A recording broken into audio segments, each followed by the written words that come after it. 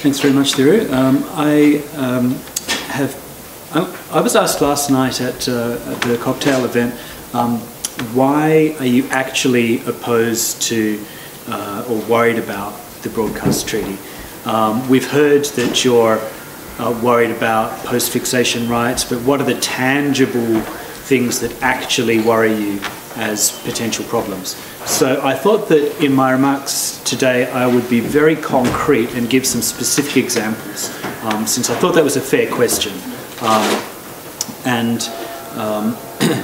If we're going to do that, then we have to look at what exactly the treaty would endanger. And it's hard to do that when we don't have a treaty before us. This week, of course, there's been discussion over a series of tables or charts. So it would be great if I could use that as the basis for my presentation, but since this presentation is being recorded and since those charts are supposedly confidential, I can't do that.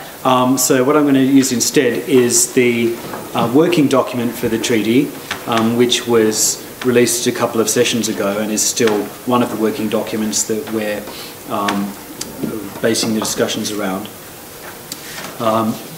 SCCR 27/2, I think it is. And so I'm going to look at some of the definitions in here before I go into the concrete examples of how these could impact things that are important to us. So in Article 5, there's a definition of broadcasting, which currently there's several possibilities for the language, but one of the core concepts is broadcasting for the reception by the public. And one of the comments that was made yesterday by my colleague from the Centre for Internet Society was, what kind of public? Do we want to talk about more than just a limited public? In many jurisdictions, copyright law specifically allows content to be disseminated within a limited circle and not counting that as the public. So what is the definition of the public here? It's a little unclear. In Article 9 of the draft treaty, before I move off of Article 5, it also says that it doesn't include transmission over computer networks, which is an important point that I'll come to later, within the definition of broadcasting.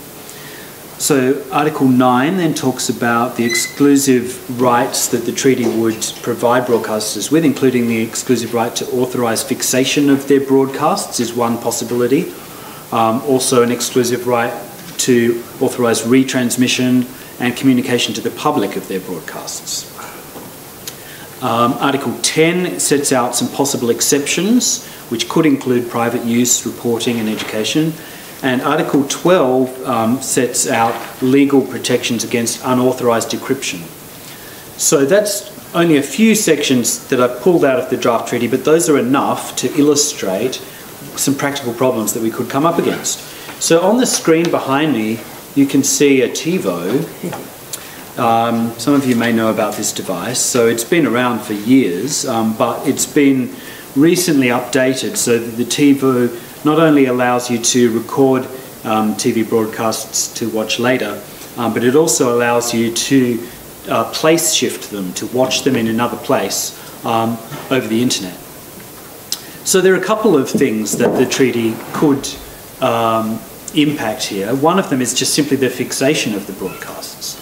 Now, admittedly, there's a likelihood that there'll be some exception for private use, but depending on the scope of that, the use of one of these devices that's not specifically for a personal use may be unauthorised. So what if you're recording a program that you want to show to a friend later? Would that be authorised, or would that be an unauthorised fixation? That's an unanswered question. Because this is internet connected and it can transmit the broadcast elsewhere for you to watch at a different place as well as a different time, you might think that that isn't in danger from the broadcast treaty because of the language that excludes transmission over computer networks from the definition of broadcaster. But that's actually wrong. That exclusion of transmission over computer networks is only an exclusion from the definition of broadcasting. It is not excluded from communication to the public.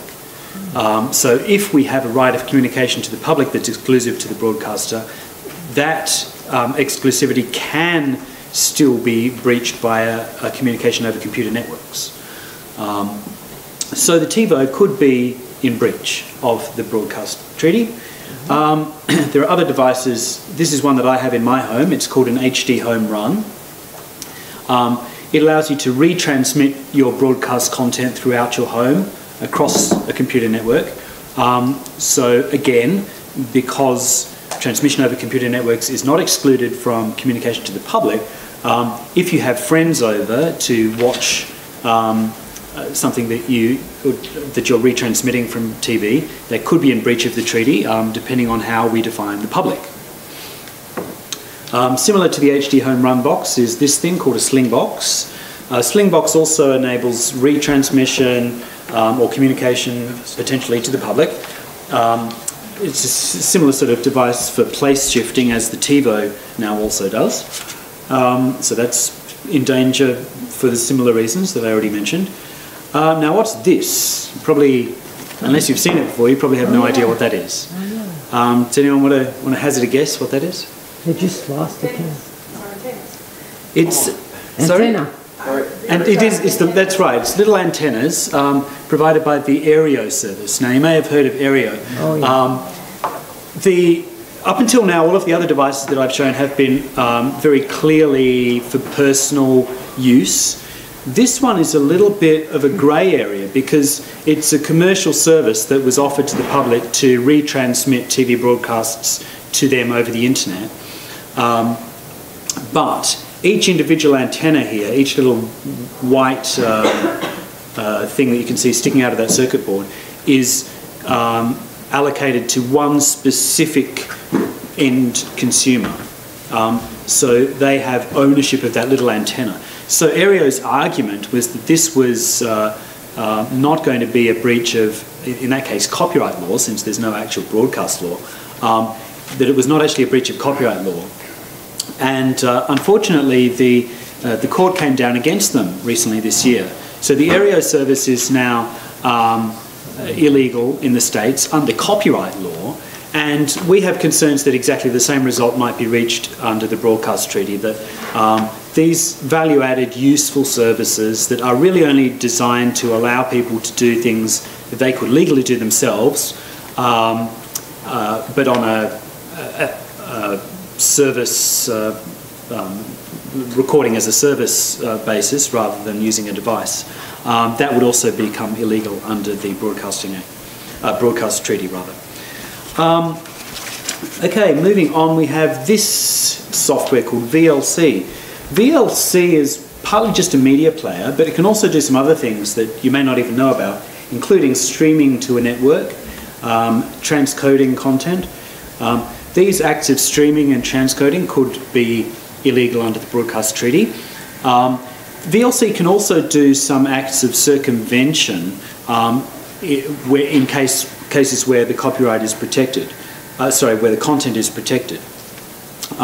There are modules for conditional access that can be purchased to plug into a TV tuner device. These are potentially circumvention devices which could be unauthorised under the broadcast treaty. So VLC, although not illegal per se, when it's used in conjunction with one of these conditional access modules, could become illegal under the treaty.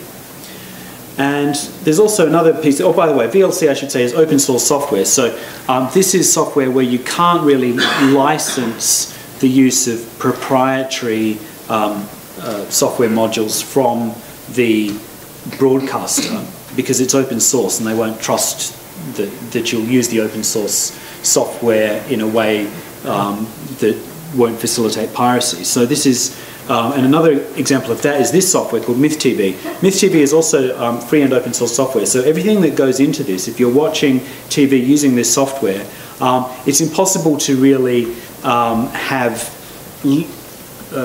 broadcaster authorized decryption as part of this software. So the only way that you can watch encrypted broadcasts will be to circumvent the encryption. And that, of course, makes this into a legal grey zone as well under the Broadcast Treaty. This is not just a theoretical. In the UK, there's high-definition broadcasts that are encrypted, even on free-to-air TV.